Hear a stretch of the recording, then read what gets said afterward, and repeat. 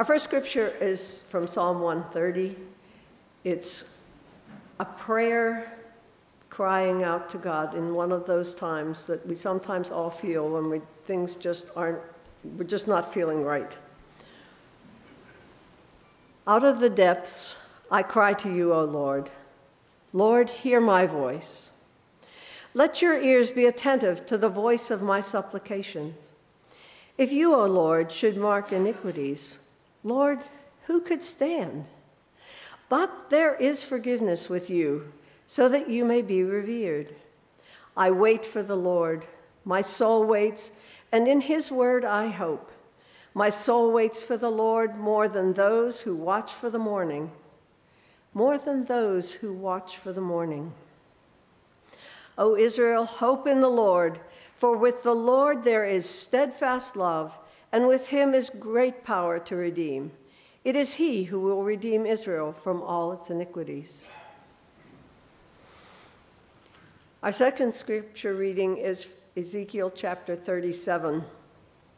This is a story of God coming to Ezekiel. He has a vision that is called the Valley of the Dry Bones.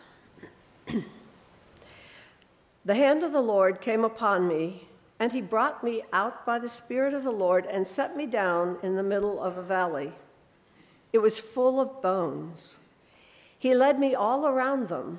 There were very many lying in the valley, and they were very dry. He said to me, "Mortal, can these bones live?" I answered, "Oh, Lord God, you know."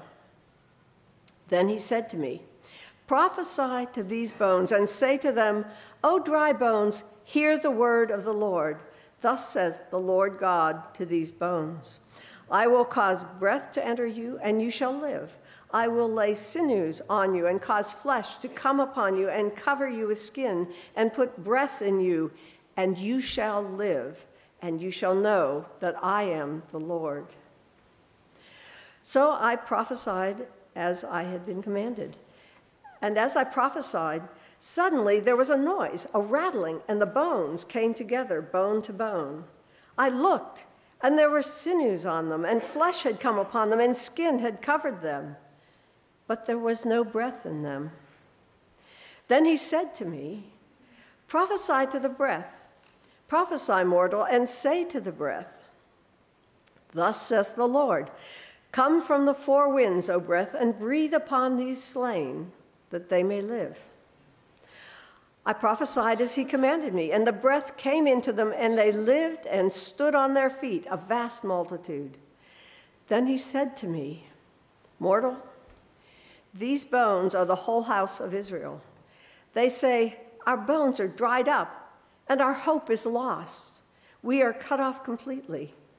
Therefore prophesy and say to them, Thus says the Lord God, I am going to open your graves and bring you up from your graves, O my people, and I will bring you back to the land of Israel, and you shall know that I am the Lord when I open your graves and bring you up from your graves, O my people. I will put my spirit within you, and you shall live, and I will place you on your own soil. Then you shall know that I, the Lord, have spoken and will act, says the Lord. This is the word of God.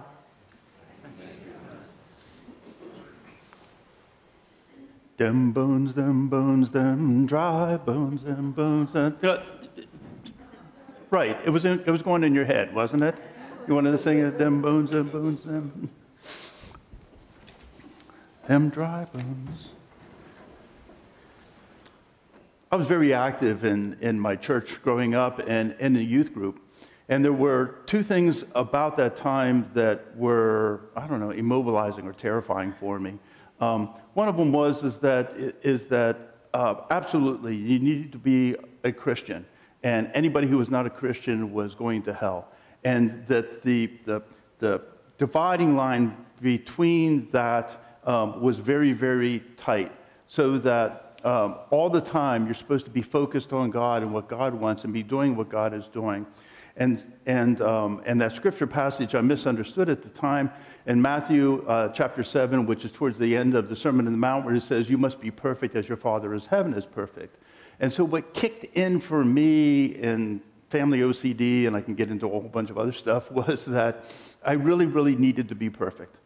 I mean, perfect like I was convinced that God was following me around with a clipboard and a checklist, watching not only everything that I did, but everything that I didn't do, and everything that I said, and everything that I didn't say, and everything that I thought, and everything that I didn't thought. And the idea that God was taking into account everything that I thought, that was terrifying.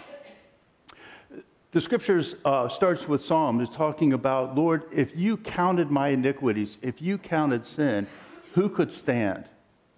If God was following you around and some of us are convinced that God is following us around with a clipboard, watching everything we do and judging everything we do because this is God's job, only because my mom couldn't be everywhere, so God was doing it, making sure that we were doing everything perfect and everything right. Who could stand up to something like that? And so the psalm starts with this kind of hopelessness. But also, how did this valley of dry bones become dry and dead in the first place? And there's a sense of hopelessness there. And one of the things that crept into my spiritual life was the sense of hopelessness. I will never measure up. I will never measure up.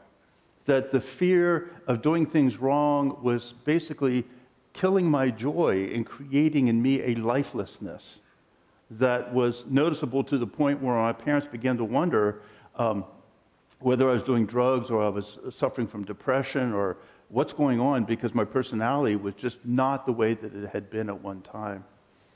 Like, who could count? When we talk about the history of the church and talking about the nature of sin and what is sin, where does it fit, what happens in the spiritual life, there's this harsh judgment rather than a recognition of the reality and a hopefulness that comes from God. So start with the recognition of the reality, and this comes from a number of different directions. That what is sin? Sin, the Greek word is hamartia, and basically it's the same word that is used that if an archer misses the mark, it's missing the mark. It is not measuring up. The God has the standard, and we cannot live up, or we do not live up to what that standard is. But the reality of it is that the nature of sin is that it is really disconnection from God. It's the thoughts and the attitudes and the things that we say and that we don't say that are not aligned with God's will. And when it's not aligned with God, if it's not following God, then it breaks that connection that we have with God. And when we talk about the circumstance for humanity, it depends upon who you ask. So for the Catholics, the nature of sin or the original sin is that, well, for all of the religions, it's like, is you have a good creation, and then you have the fall into sin. So we know the story of Adam and Eve and the falling into sin. And that there needs to be a redemption that is going to enable you to enter into heaven and enter into the kingdom of God. So there's a dividing point. How do you get from this fall, this sinfulness life, the lack of righteousness, no sanctification, over into the camp where you're in God's camp? You're going to heaven. You have that sanctified life. And what's the dividing point? For the Catholics, it was basically, we were made good, God did good work, but with the fall, it is corrupted.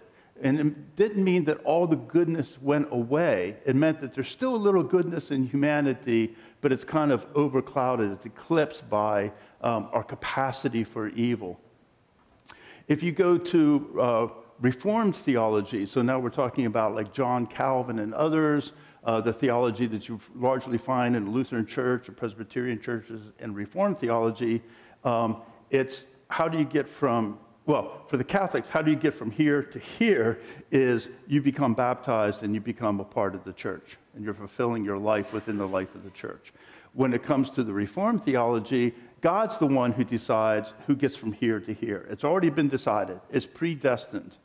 So humans are completely depraved. There is no goodness left. There is nothing about us. Everything has to come from God's grace. And God's the one who chooses who gets over here and who doesn't, and whoever goes down there. That's already predestined, predetermined. That Jesus Christ died for our sins, but the only people that Jesus Christ died for their sins are the people that get to be picked over here. He didn't die for everybody. So that's Reformed, Calvinistic theology. Wesleyan Arminian theology believes that, yes, we were created good, yes, there is depravity, but that on this side of this wall over here, there's something called prevenient grace. That God's grace doesn't just start when you get over here, but God enables us by God's grace to make a decision to follow Jesus Christ, to move over into the sanctified category, so that there's a free will there. There's a point where you make some kind of a decision and move over into this camp. So there is the depravity, but it really is by God's grace that we are able to accept. And God knows in advance who is going to live a life and get to the point where they will become a follower of Jesus Christ, where they will move into that sanctified, redeemed category. And in Wesleyan Arminianism, Jesus Christ died for everybody's sins, but it needs to be put into effect by a person's decision to be a follower of Jesus Christ. So that's just a quick overview of some of the theological differences between those things. That which one is right? God knows. God is the only one who really knows. You know, we know that at some point it is requiring God's grace. There's no way that we can measure up. That if Lord counts it all against us, there's just no way that we can hold our head up and say, we're in, we got this, we're good, we're golden. It is by God's grace. So there is God's grace. But there's also some point where we are making decisions about how we are going to live our life, who we are going to follow. Now, are we going to do that God's ways? And that has powerful implications for our lives. But the nature of sin is just so difficult itself. I mean, when you're actually counting it up, there's the things that you and I know that we did that are clearly sin. You know, those are the choices. There are things that we didn't do that are sins. So you have sin of commission, something that you actually did, sins of omission, things that clearly, to be obedient to God, to live in God's kingdom, right there, right in front of us, and we chose not to do it. There's a sin of complacency, where we know something bad is really happening, and we don't do anything about it. There's a sin and that complacency and that corporate kinds of things, like how many of our clothes have been made by basically slave labor, and we continue to buy the products and support an industry that is paying, that is not paying living wages, that is things that are made in sweatshops. There's sins of things being mixed together, where you might be part of a company or a corporation that is doing things that is destroying people's lives, that is poisoning the environment, that is causing cancer and those kinds of things. And if you're not blowing the whistle, if you're not stepping up against it, then you are also responsible for whatever is going on. It's kind of like in our legal systems, we have accessories, you know, so that somebody who was the driver where there has been a burglary, or there's been a robbery, or there's been a murder, those people are held responsible too for the crime that somebody else committed.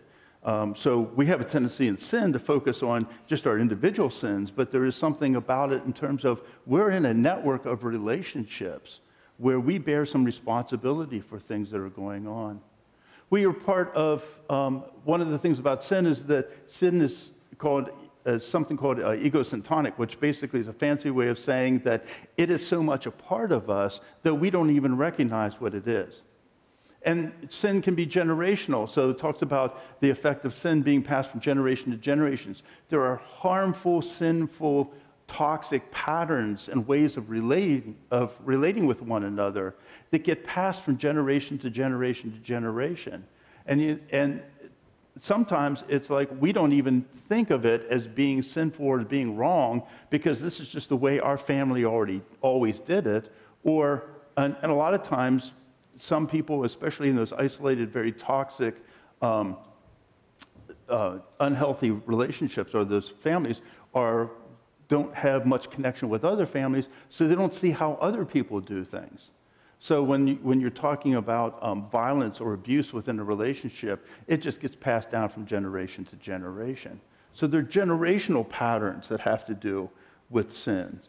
When you take all of that into account, all the ways that we sin, we don't even know that we're sinning, or how we are connected to sins that are existing, or we're supporting by our complacency, or because we're, when you hear hate speech but you don't speak up against it, it's like you've said it yourself. When you have hateful actions going to a group of people but you don't stand up against it, then you are also guilty of that. So all of these things put together, who could stand? How do we know? It's hopeless. Like we're doing things. And yet, the psalmist doesn't stop there. The psalmist says, who could stand? But there is forgiveness with you. There is forgiveness with you. And towards the end of the psalm, talks about that God's activity to redeem corporately the people of Israel, that the people will be redeemed, that God's, if you put it through the imagery of the kingdom of God, God's kingdom is coming. When we pray, thy kingdom come, thy will be done, it's coming. There's nothing that's going to stop it from coming. And all of these things, that the injustice and the sin and the hatred and all of that is not of the kingdom of God will not prevail and will not last. Amen?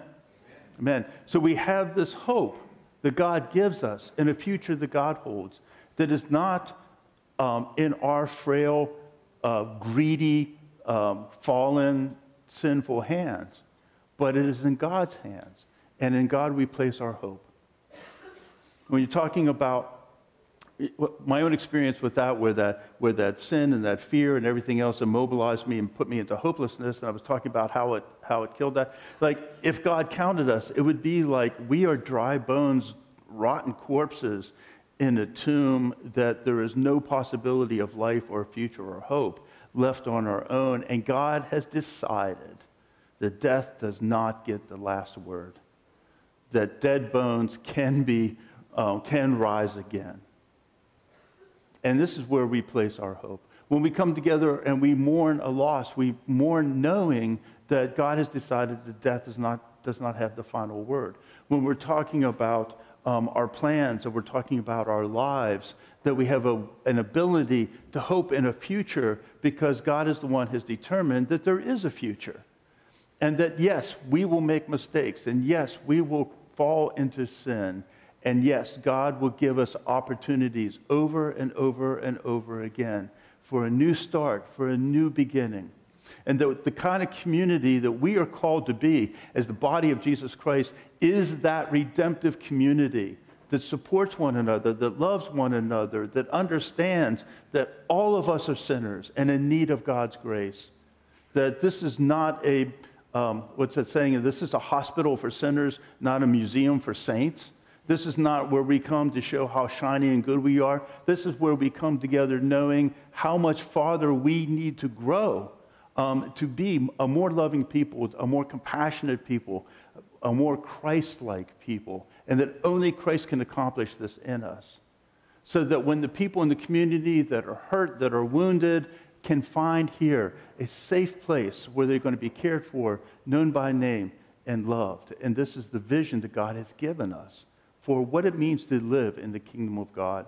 This whole series is living from the inside out. It is like within us, the values of the kingdom of God that love, that justice, that forgiveness, the grace, that mercy that God has put in us, how do we live that on the outside? What does that look like in our life together? And what it looks like in our life together is struggling through misunderstandings, doing the hard work of being in relationships with one another, including people that we don't always agree with, to do it differently than the world does it, to not have the polarization, but instead to have one spirit and seeking unity with one another, and never looking down our nose to anyone who walks in the door, but instead offering an opportunity to join alongside somebody in that journey to the cross, knowing that we are a sinner like that person is a sinner, that we have no place to judge anyone else. This is what God does. And what's God's judgment? You know, it was all this, who could stand? What is God's judgment? God in Christ took flesh and died on the cross for your sins and for my sins. That death would not have the last say. The corruption would not have the last say. But in the end, that God's grace, God's love, and God's kingdom will win. Every time, hands down. Amen? Amen. Amen. Lord, we thank you and praise you that you have been willing to, first of all, to create us. You didn't have to do that, but you did. And then to desire a loving relationship with us. And when we fall short, because we always do, Lord, you come to meet us, to pick us up, to brush us off, to, if we are willing to ask for forgiveness, to forgive us, and constantly to offer to us a hope, a future, a new life that can come from you, that your ongoing creation continues to expand and create new worlds in our lives and in our relationships. May we with boldness and ruthlessly look at ourselves, confess our sins to you, root out anything in us that is not of your kingdom, and live in your grace, in your mercy, and your love, so that all the world may know the good news that you love them. Amen. The part I didn't get until much later, with God following me around with a clipboard, keeping track of everything, was that God was using a big marker and just scratching off everything that had been paid for by the blood of Jesus Christ. And I think when I get to heaven, he's going to show me that clipboard. And I'll finally, maybe, from a heavenly perspective, really understand the scope of God's love for me and for us. Go forth in serving God and your neighbor in all that you do, in the forgiveness and the love of Jesus Christ. Amen.